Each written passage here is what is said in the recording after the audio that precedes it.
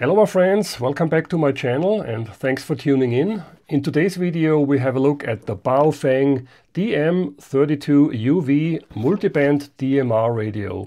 Let's get started.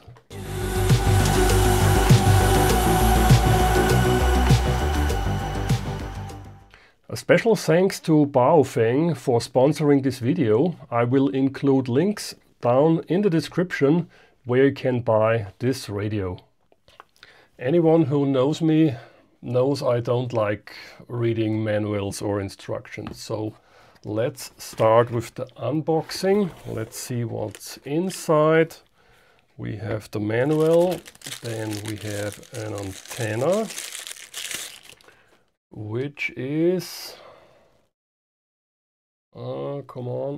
which is multi-band. It's hard to read. Something up to 174 megahertz and 400 megahertz to 520? It's hard to read on screen. Let's go on. Then we have the charging dock or cradle. We have the power supply with USB-C. That's good. And then we have this protective cover which slides over the radio. We have a battery. Let's get a little bit closer here. Hope you can read it. 2500 milliamp hours. 8.4 volts, 18.5 watt hours. Then what do we have here? A headset. And then finally we have the radio here. Not finally, because there is the belt clip, and here's the radio. Let's move this to the side. I don't need the headset at the moment. Let's see how everything fits together. Here's the battery. This slides in place or not.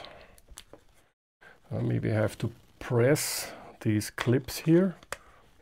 Or I have to screw it in. Yeah, I have to screw it in. That's nice. Let's get this screw out just a little bit. And then I can screw this in place. Yeah. That's a proper solution. Let me unscrew it one more time. Okay, this is a really nice fit. Is there a rubber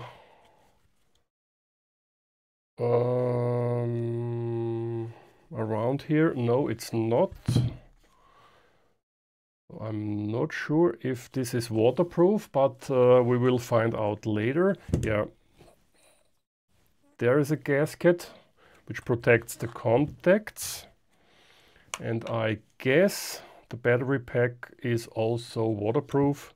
So overall, the radio must be waterproof. Let's move on, and we will find out later when we come to the manual or when we read the specs on the BAOFENG website.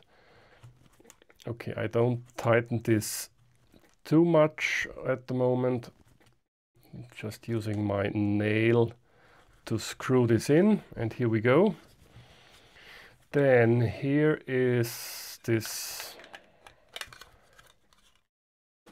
plastic thingy. How does this work? Maybe so. Yeah, here we go. The radio simply slides in place like so, and the belt clip goes on here like so. This is nice because now you can clip it on your belt or somewhere else, and it's always possible to slide the radio out if you need it, and if you want to have it on your belt, just slide it in. That's nice. And here is the charging dock, charging cradle. Okay, you definitely, how does this stay in place? Is there a lock? No, it's not. Let me push this a little bit. No, there is no lock. So if you put it into the cradle, you have to push it up here, because when you hold it on this protection thingy here, then you will slide it down. Let me do this again. Yeah, then you slide it down. But the radio is heavy enough so it slides in. Oh no, you just need a little bit of force here to push it in. Let me hook up the charger. And come on. Where's my power outlet? Over here. Let's connect the cradle, and it lights up in red. And yeah, as it says here, red is charging, green is completed. If you slide it in, it turns red, and now it's charging. Very nice. Okay. And is there another way to charge this thing? Let's have a look down here. Note this is just for the headphone jack and for the programming cable, let's say. I will find out later if this is compatible with one of my programming cables, but I guess it is. Okay, here at the back of the battery there is also a USB-C port. Let's plug it in and hope you can see it. There's a red ring now indicating it's charging, and I guess this turns green if the battery, yeah. If I plug it in, you can, oh come on, you can see a short green flash before it turns red. Let me plug it in again, have a look. Yeah, short green flash, so that means if the battery is full, this light turns also green. Let's have a quick look at the specs on the BAOFENG website. So it's a 10 watt multi-band DMR radio, a 2-inch display, color display. You can personalize your phone colors. 2.7 ounces, 360 grams. Okay, let's stay here. 4,000 channels you can save and 250 zooms. And it's yeah, it's doing digital and yeah, no, just digital APRS. Okay, that's fine. So there's a built-in GPS as well. NOAA reception and alert. That's interesting for you folks in the United States and in Canada. And yeah, multiple charging methods, as I've showed before, via the cradle or directly on the back of the battery. And you have 4 customizable keys. Let's scroll through here. What do we have? Yeah, powerful 10 watt DMR performance. Deliver clear digital voice. And yeah, I will find out in one of the next videos. It's a dual DMR and analog mode. So you can have DMR 2 times or analog 2 times or analog and DMR. Multi-band transmit and receive. And GPS and digital APRS, massive contact storage as mentioned before, all-in-one functionality, 10-hour digital voice recording, fall detection alarm, customizable keys, and so on and so on. And check out the download area for the manual and the CPS. Let's go there and let's do this. UV series, DM series, DM32UV. No, I don't want notifications right now. Let's go in here.